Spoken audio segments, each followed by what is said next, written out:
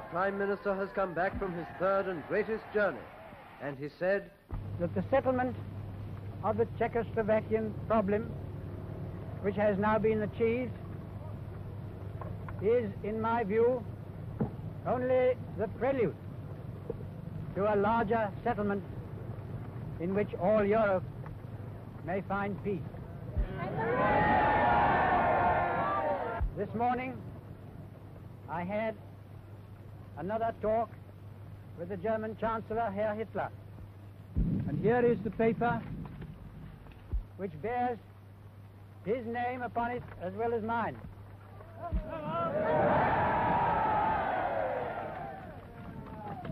Some of you perhaps have already heard what it contains, but I would just like to read it to you.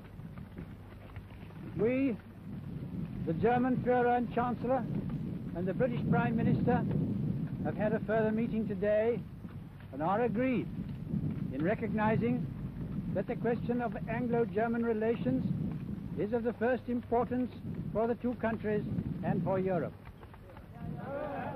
We regard the agreement signed last night and the Anglo-German naval agreement as symbolic of the desire of our two peoples never to go to war with one another again.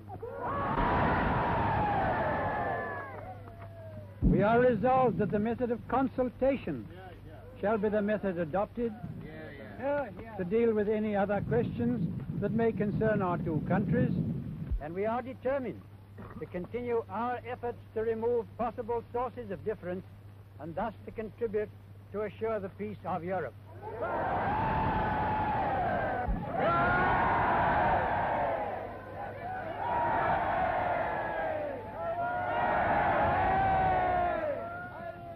there was no sign of British reserve as the crowds fought to get near the Premier's car.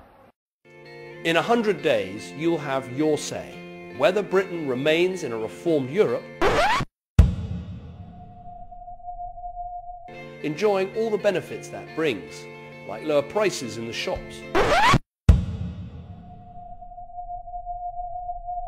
more jobs,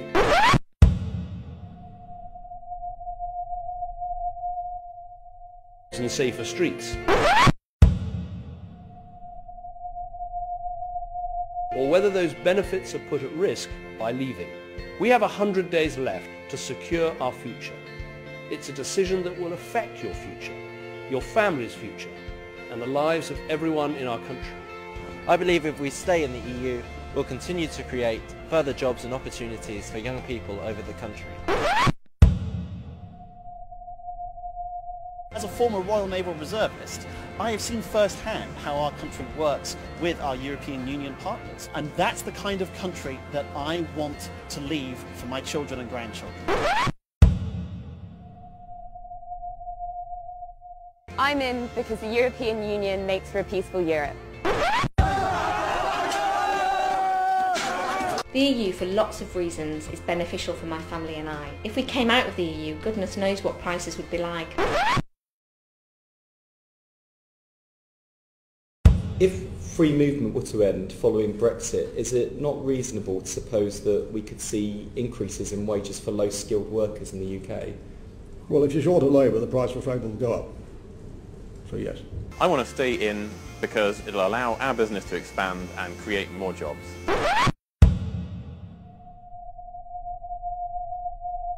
I'm in because the EU secures the future for our young people.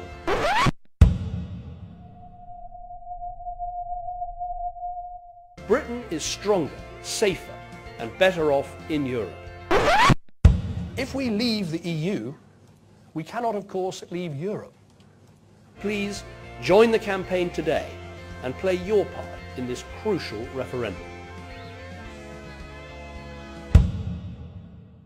Don't get conned again. It's safer to take back control and spend our money on our priorities. Vote Leave, take control.